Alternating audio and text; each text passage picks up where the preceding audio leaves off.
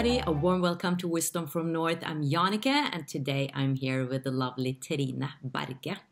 Trine is a raw food chef. She's a wellness coach and author. She's a Kundalini teacher and a yoga teacher and a meditation teacher. And she does retreats all over the world. And she's very passionate about the holistic approach to spirituality and also finding that inner strength within and that inner still point. And that's one of our topics for today. Hello, Trine. How are you doing? I'm fine, thank you. So, Trine, I know that you love also speaking about nurturing yourself and being kind to yourself. And I'm excited about that because you're going to be one of the teachers that is going to present this on my new platform this fall. And guys, I'm transforming the whole Wisdom from North. It's very exciting for me. I'm launching a new platform this fall. I have this idea in March coming over me, and I'm following my dream now, and I will be telling you all about it. And Trine will be one of the teachers delving into the topic of how we can nurture ourselves, because I think it's important that we also get the details and the tools on different perspectives on personal development and the spiritual journey. And if you want to know more about this, you can sign up for my English newsletter below this video on the link, and of course subscribe to my YouTube channel. But today we're going to speak about the holistic lifestyle, and because I'm inspired by you, Trine, many that I interview are into one path or one direction, and you have this wholeness approach. But it wasn't always like that, because you started way back. You started in the 90s. And you didn't do yoga, didn't do meditation, but that kind of came along with your journey. And you said also you tried it all. So tell us a little bit about how this journey started for you. You know, back in '95, I felt that that was a point in my life that I had that urge to more connect with myself and find more out of what I was supposed to do, what my calling was. And I felt this spiritual pull inside of me to really connect and find more out, and also maybe to heal myself. But I did start very early with meditation, but I'm not so sure that I felt that I succeeded with it. And I didn't start with yoga, but I started very early with Tai Chi. So I think when I started in '95, I almost started on all levels immediately. I had to start looking into what I was eating, and I started to detox. And I started to meditate, but mostly with mantras, because I thought it was much easier with sounds. Since I thought it was so hard to just sit in silence because of my monkey head. And I also very soon, in just about a few weeks, also noticed that how I thought and how I felt also had an impact on me, and that I could change my thoughts, like gratitude, for instance.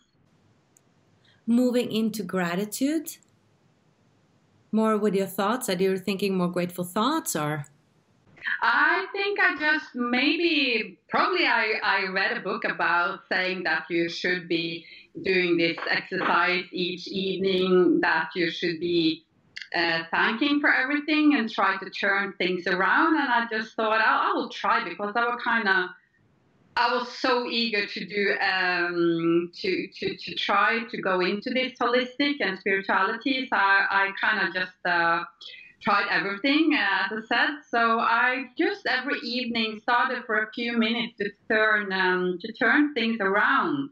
So, for instance, if I didn't catch the bus, I will find something positive about it, that I managed to go to work anyway, and just thanking for anything in my life. And I just saw, and I didn't really think that this was going to work. I didn't have any assumption of how this will impact my life. But after 3 weeks, I just noticed that my outlook on life was so positive. Wow. That something really fundamental has changed. Because when I started in '95, I think I had like, at least at the moment, and I had candida, so my nervous system was very affected by it. And I think I was in a downward spiral where everything was kind of negative and I didn't have energy to do anything. And so when I started to turn it around and I saw after 3 weeks that suddenly everything was so positive, it was a big, big change in my life. And I just suddenly noticed, hey, for the last 3 weeks, you every night started to turn things around and saying thanks and making it positive, and it just dawned on me that You just broke up a little bit in the Skype there. Can you explain a little bit more about actually the how you did it? You said it was a few minutes each night. Few minutes each night where I just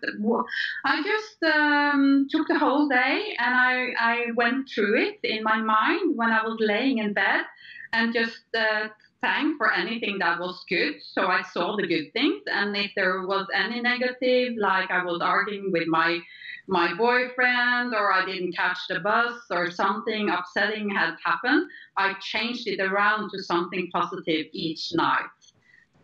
And if I couldn't turn it around, I'd just say, I don't know why this happened, but I thank him for it anyway. I like that. I actually heard another that I interviewed, Yvonne Frank-Monson. She said, you know, thank for everything that happens, even the worst things. And that seemed hard for me to understand. Why should I thank for something that's not positive, that I feel is really awful? But it is that faith that you're giving to the universe, that everything that happens to me is there for a reason. I cannot see it right now, but I'm sure you have my back, and I think there's a reason for it, so thank you. And that's like this beautiful place to be in.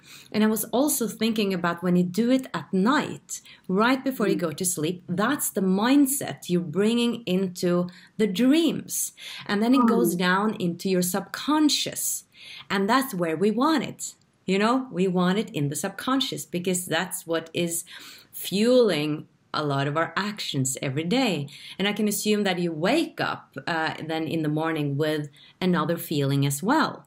So that was really brilliant. And maybe you didn't even know how brilliant it was. You just started to realize the effects, you know? No idea, because I think it was for a month. I just really started to change everything and turn everything in my life. I was reading spiritual books, I was detoxing, I was singing mantras. I did everything I could do for at least what I knew about at that point. And I really saw the great impact of this. You can call it like a small meditation. I was lying down each night to do this exercise. But I also think what you said is really important and true. But also just by feeling good inside of you, that you're turning around and saying thank you. When you fill yourself with gratitude and saying thank you, you feel good inside of you. And when you feel good inside of you, you have turned it around. Right. Because your feeling is impacting the whole being of you and your outlook on life and how you receive things as well. And I also want to mention that you said that you didn't only do it one time or a couple of days a week. You did it every day. And I think that's where we get the result, when you do something over time. And I've discovered that really with myself as well. When I'm starting a new meditation, I'll do it for 21 days because someone is saying that, these habits can change after 21 days.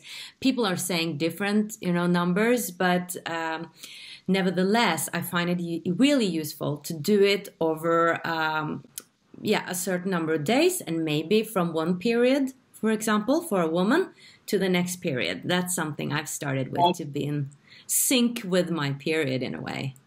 I think that's powerful.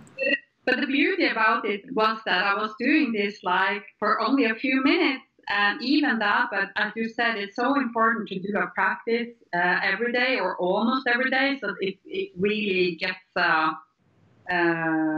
you fill it with energy and you're turning around and you're kind of connecting your own patterns and turning them around every day to something that's more positive and better for you.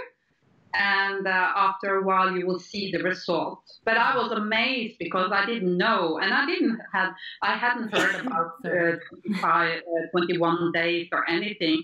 I just after 3 weeks started to notice, why am I so happy? Because Wow. 3 weeks ago I wasn't depressed, but I was very negative and maybe sort of depressed, but mostly just very negative. And suddenly I was so positive, and I thought that life was so positive, and yeah, you know that feeling. Yeah, and then positive things starts to happen as well. So, with this holistic approach, can it be tiresome sometimes of all the things you need to do? You know, you are a raw food chef, so you're concerned about what you're eating, you're meditating, you're doing yoga, you're thinking about the mind, you're doing. I mean, this is your work, but for a normal person who has another job in a way, is it possible to have this holistic approach, or is it just too much to focus on?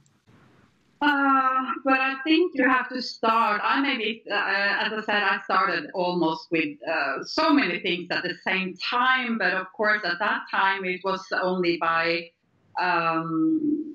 it's like a spiral. You start with something and then you integrate it. And for me, like eating healthy is as natural for me as brushing my teeth. It's just something I do. I don't think about it. It just feels good for me to have my fridge filled with good things. But I have to say, I don't only eat vegan food and I don't only eat raw food. I think for me, the key word is balance. So just that I kind of said that early. But I love to eat plant-based and I love to eat raw food, especially in the summer season. And I think also to emphasize on what you love to do instead of what you have to do also has a great impact. I think that you build health and a good life on how you're feeling inside of you and not being strict and just have to live perfectly or just doing what's right for you. I think that's the key. Right. So find things that you love and don't stress too much and just start out by making maybe a smoothie in the morning. And if that's too much, just snacking on veggies on the way to the work or in your lunch break. Just starting to eat more plant-based, it will gradually impact you. And I think also to focus on what you do more of, then you automatically do less of anything else. So let go of you have to, and you should, and only, and just trying to find a few things that you feel that you can manage to do, and do more of that if it feels good for you. So when we're on the topic of food, if we're starting out, we want to eat more healthy. Is it a process that at first it can be very unnatural for the body, all of a sudden eating more plants? Can we have a reaction that we need to be aware of? Depending. If you came on, you're going from ordinary junk food or just lots of meats and not so much kind of clean food that you prepare yourself, and you would change totally over to only eat vegan or raw food, yes, you will have a reaction in your body. But that's also why I said just start to go in one direction and introduce yourself to more healthy foods. And healthy food is to eat more veggies and fruits and natural food that aren't and reduce the sugar and coffee and grains and milk products. So just by doing small changes, that will really increase your energy. But sometimes, of course, if you're not, if you're only eating milk chocolates and white processed sugar and processed food, and you suddenly start to eat more natural food, like whole foods, you will probably feel that your taste buds also need to change a little bit. Your taste because I eat so little sugar, carrot for me is very sweet. But of course, 20 years ago, when I started to eat a carrot, I didn't think about that as treating myself with something that was tasting sweets. That's interesting. That's good news, though. So, is it important to listen to your body all the time? You know, maybe I don't need plant-based food now. Maybe I do need meat. That you just taking this step by step, starting small, but also listening. Really, how do I feel after eating this? Yes, and the important thing, because if you're saying this to a person that haven't walked this path or haven't been introduced, they will say, but I feel great after eating an ice cream or some junk food. Yes, maybe when you eat it, but after you probably feel terrible and sluggish and heavy and all feelings are not clear. So it's important to know when do you listen. It's not the minute you eat it, because you're kind of satisfying a craving you had in that instant. So that pizza felt so good, but maybe not the 1 hour later and the day after. So that's important. That is one. And then also, I think, like tuning an instrument. So if you are totally new to this, your sensors maybe need to clear up a little bit. You need to detoxify a little bit, so your body sensor system get more clear and used to this. Okay, so actually, I've never detoxed. Okay. So can you tell us a little bit, me included here, without going or needing to go on a retreat, if I can't afford it, if I don't have time, like how can I detox in my life, just starting out with a detox? I mean, you can detox on so many levels. You could just say, I will detox from cutting out sugar, all kinds of sugar. That will really help your sensor system. And you could just leave out any grains, especially gluten, but I don't saying that grains are wrong for you, but to clear up that system, it will be very beneficial, I think, to eat very much more easy digestible food and leave out milk products and grains, and especially the more white refined foods and sugar. That would be really good. And you can say, in a sense, it's some kind of a detox. But of course, if you wanted to really go on what we call a detox, then you maybe would only eat raw food or vegan food, as much as natural as possible, and maybe also fasting with juices. That's more what we maybe think about when we say a detox. I remember in high school, I used to diet a lot. So it wasn't to detox, it was to diet. And I ate fruit a whole day, only fruit. And then I lost some pounds or something, but I think I jumped up after that. But I guess that was sort of a cleanse. But you do it with another intention, and it's more just to clear your system. And that's what I mean about detox. It's more that you're helping your body to assimilate and digest, and also to clear out, so you get more.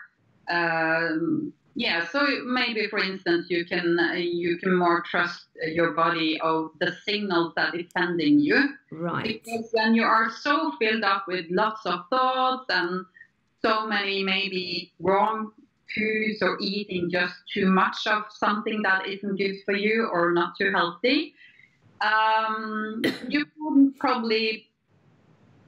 you can't probably define what's going on. You just feel that everything is a little bit chaotic, and you feel a little bit sluggish and heavy, or you think a little bit negative. So, but just by changing the food a little bit, it will impact your feelings and your thoughts and your skin and your general wellness. Right, because what we're talking about here is that food is energy, and we put in a certain energy in the body, and it doesn't only affect our bodies and our skin and how we feel, but it affects our thoughts, you're saying? And your feeling. Right. So it affects the whole thing. Yeah, I have to ask you, what about alcohol? Now we're in, the summer. Is it a no? Is it okay? What is, I mean, there's no answer, like one answer to this, but what is your perspective? I think you have to come back to what is health. I think good health is creating a good energy inside of you. And balance is a big, big key word. I think you're not in balance and in good health if you're too fanatic or too strict.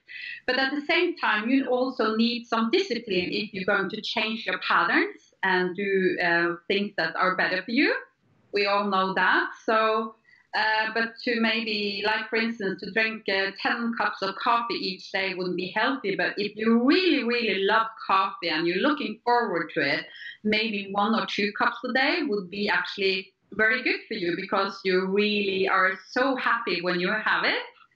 And the same with a glass of wine. I don't think you should drink it every day, but if you really, I think in this society today, we are so used to satisfying our needs and cravings immediately. When we were kids, we were eating sweets, at least we were supposed to. Maybe we had a chance some other times too, but we didn't have it every day. We had it on Saturdays.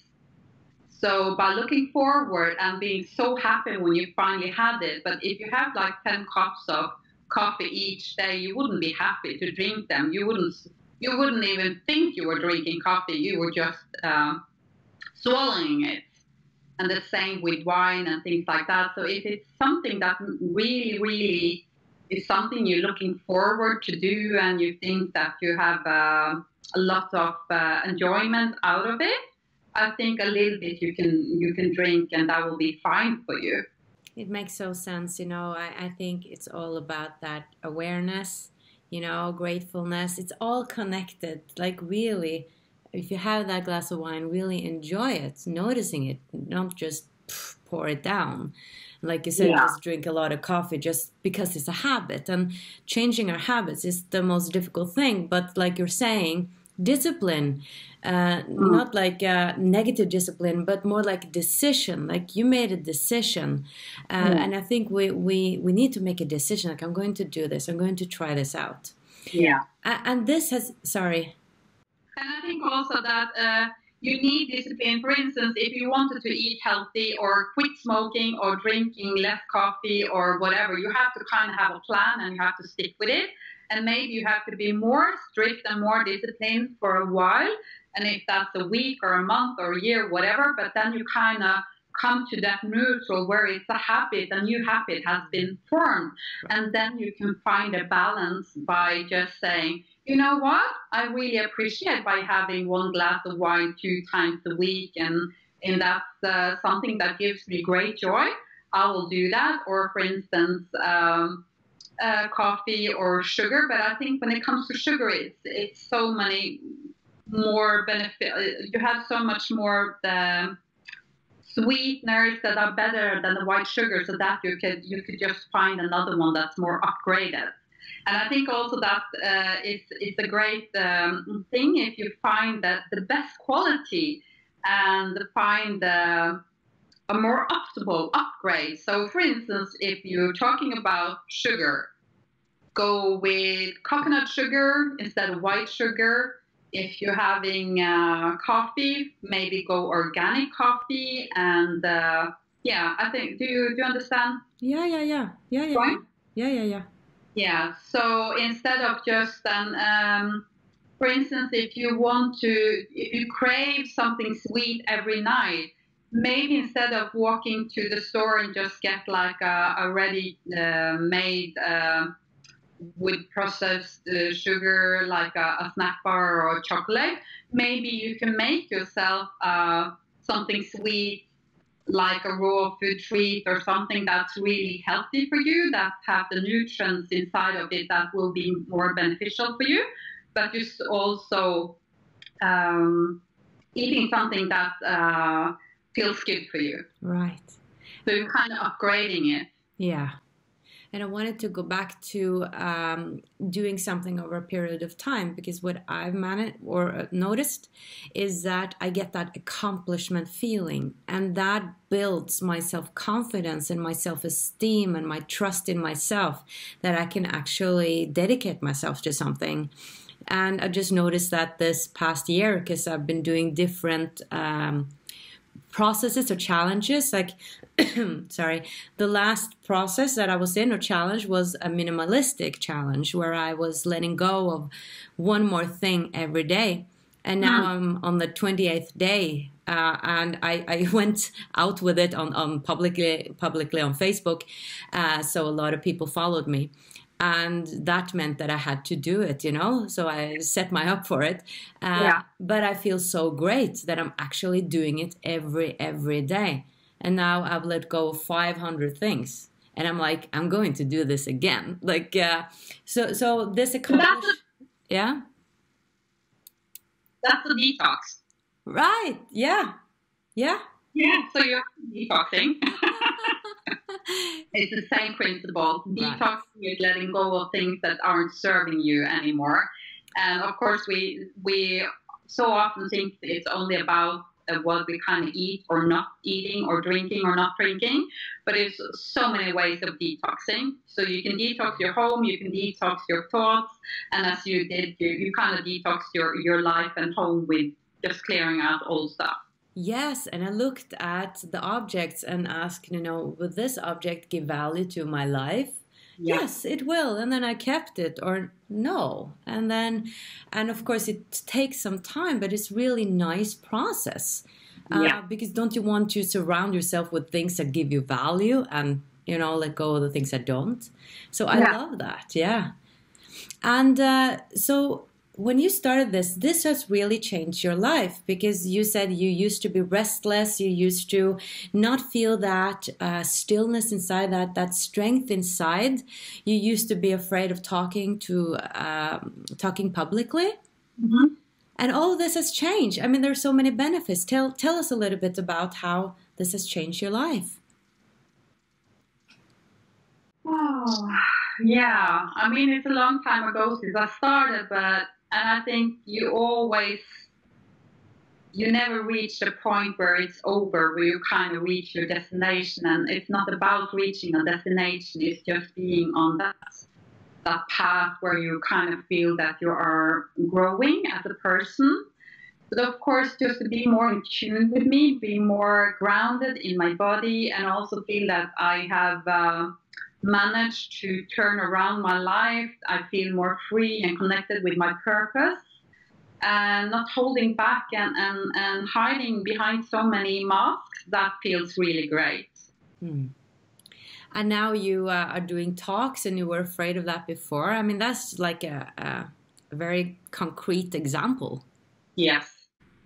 Yeah. But as I said, there were so many things that didn't come naturally or easy for me, but I just felt at some deep level that it was something I was supposed to do, or that I would be growing as a person by doing it. Like, for instance, meditation, it wasn't easy at all. And I was the person, when it comes to food also, it wasn't easy for me at all, because I didn't have a relationship with food until I was at 25. I was only eating things that you just bought in the store and you heated it or something. I didn't make my own food. So I really turned around on so many things. And also, as you said, speaking to your audience. But I think by connecting more to my authenticity and being more into myself and grounded, of course, that helps. And I just feel actually great with my life now. Beautiful. And just to go a little bit over to Kundalini Yoga, because you're doing so much. You're a Kundalini Yoga teacher. And I remember you said that you were a bit like, no, that's not for me. Like that, yeah. And then you tried it out and you just had this wonderful feeling. Yeah, I thought I've been hearing so much negative or warning things about Kundalini. So when I heard about Kundalini Yoga, I was like, that's a red flag for me, because I heard that Kundalini is something you should be very cautious about. But I also have to say that since '95, I started to work with crystals and flower essence and meditation and really getting into more vibrational medicine. So when I connected to yoga, I was doing more vinyasa yoga and hatha yoga for years as just my own private practice. And then I found Kundalini yoga. And when I came over that first, the warning signs, and suddenly I was with a friend on a holiday, a vacation, and she was a yoga teacher and Kundalini yoga teacher. I can just see a profound change in her because I've known her for years, and I could just see that she was more grounded and more centered. So I thought, whatever she's doing, I'm interested in that. So maybe if that's what Kundalini yoga is, I shouldn't be afraid of trying that. And I tried it, and I just felt this immediately freedom in my body and mind and soul. I just feel more relaxed with my expression and a very good feeling in my body and mind and emotions. So would you say that you've had a Kundalini awakening, that classical awakening that people are talking about, or that Kundalini awakening? No, because I haven't had actually that.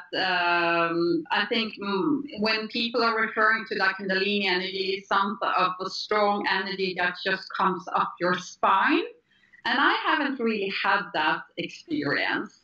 I felt a lot of energy and I can feel very strong energy. But in Kundalini yoga, we are actually more balancing the nervous system, strengthening and building it up, and maybe also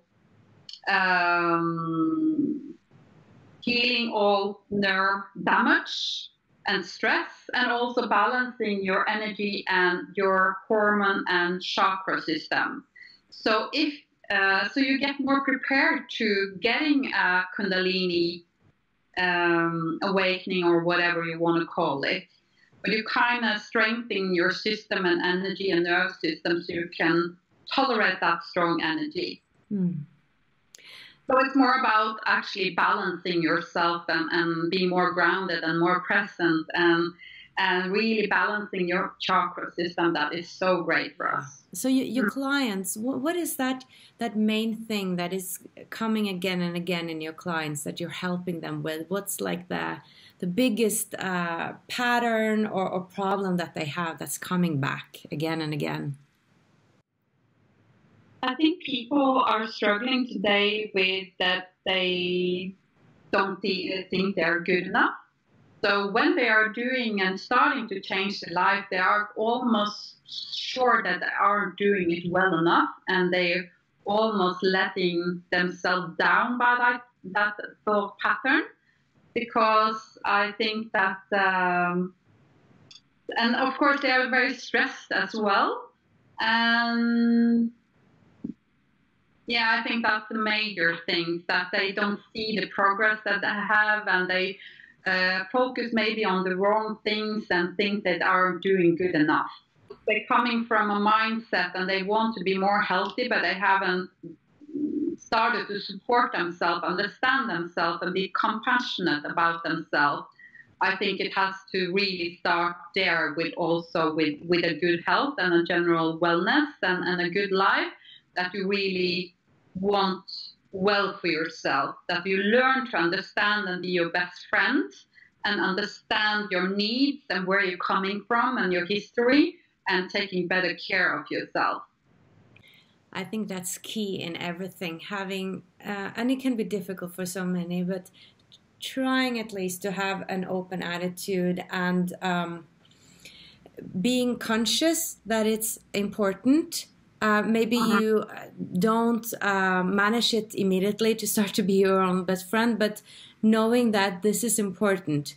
You know, I might meet resistance now going into on the yoga mat or trying the food. There can be like negative thoughts saying, you know, what are you doing? Are you trying to be healthy? I mean, the monkey mind can be so awful and negative, but just being prepared that will come.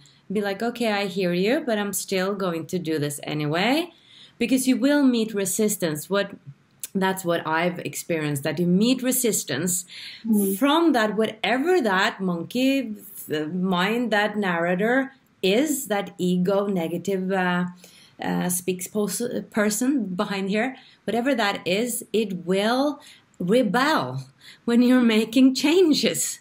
And for me, it has helped just knowing that, because then I don't identify with it and I'm not stopping because of it. I'm like, okay, it came. Yeah, I was told it was going to come and it came, but I can deal with it. I don't have to listen to it. I'll do this anyway. And the more then you actually go into the practice, the more it will, I experience, it will silence itself more and more. I think that we have to understand everything is a process, but also that everything are kind of trying to sustain trying to survive. So even your patterns, they will always try to survive. Everything on this planet, even thoughts and feelings, and they're just trying to survive. I feel threatened if you're doing this change. I will not survive with that thought pattern. So if you start to look at yourself, and also, of course, it may be listening to here. It feels like if you're saying that great myth that your thoughts aren't you, or it's like in the start, that's really a big concept that you aren't maybe ready to understand what it really means, but also just to, for instance, I had one woman on a retreat just a month ago, and she felt she was very restless, and I could see when we're doing more calm yoga and meditation, she was just looking around in the room and she found it so hard to connect and be more still. And so she thought probably her patterns or her thoughts was saying, this is not for you, this is not cool, this is boring, or whatever. And I talked to her and I said, but do you feel calmer after the class? Yes, I do. Yeah, but then it worked on you. So your thoughts or your patterns were saying all these things, making noise and distracting you. But after the class, you really had a big impact on you. You had the effect, so you did the work. Yes. You did succeed. And she was like mind blown. It's like, oh, yes, I feel so much more calm now after a few days. And the next day, because we have been talking about it, I can see she was so more attuned with the yoga class. She wasn't so much distracted because her thoughts, she didn't believe them so much anymore. Right. It's like that thought, but I'm still having an effect, so I'm still doing it right. Right. Yeah, so that was great to see. Yes, and that's super important. So I'm glad we got that across, because we're so hard on ourselves, and it's not our fault that we have that thought, whatever it is. So don't lose faith, be courageous, be the heroine in your own life, or your hero, and do what's good for you, because you deserve it. And it's so. Or it doesn't feel good in the start, but you feel good after. For instance, that's also something you could start to notice, because it's so easy to think, oh, I didn't do it right, I'm a failure, of course, I'm too stressed to do this, I didn't succeed. There's all these thoughts going through people's mind when they start to work with themselves and try to be more connected. But they're kind of losing the point that they are really doing a big, major shift, and they are making progress. It's a process. Right. And I can't wait for you to really delve into this even more, how to nurture ourselves on my new platform, because it's so super important to learn about that and to inspire each other to do it. Because when we are doing it together, when we have a teacher, taking us through this, we commit to it more. Yeah, I deserve this, Thank you so much. And thank you guys for watching. And remember to subscribe to my channel if you haven't before. And of course, remember to be the light that you are. Bye bye.